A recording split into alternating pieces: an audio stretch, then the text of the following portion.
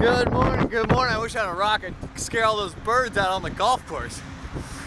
All right, so we are staying out of Rutts today, going on the mountain bike. Now this baby's fun to ride, and nothing gets us out of a rut quicker than switching up the bike. Okay, it takes a little more effort to power. Good morning, you're on YouTube. Good morning, you're on YouTube.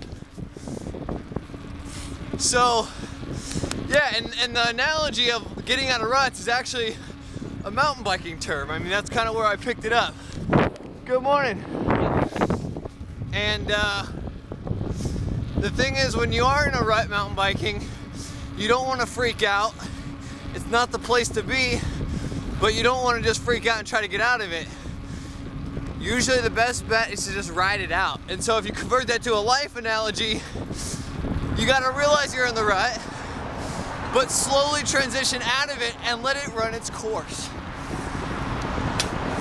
Anyways, not trying to prophesize or anything, but just trying to convert the analogy. So, now it is Thursday. Usually we do a little story time, but in fact I figured let's do story time telling tips. Now, good morning. Now normally, I'm not a good storyteller, so that's why I practice on Thursdays.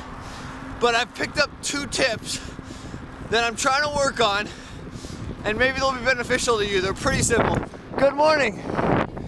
So, first tip is when you tell a story, you gotta have a point. Now, I don't know what the point means, but you gotta have some reason you're telling the story. The second thing is actually to slow down and not just try to tell and get the story over with. Like if you say, I went to the bank and the teller said this, and no, instead try, so I went to the bank, you know, and I walk in, I see the teller. Stuff like that. That's the segment.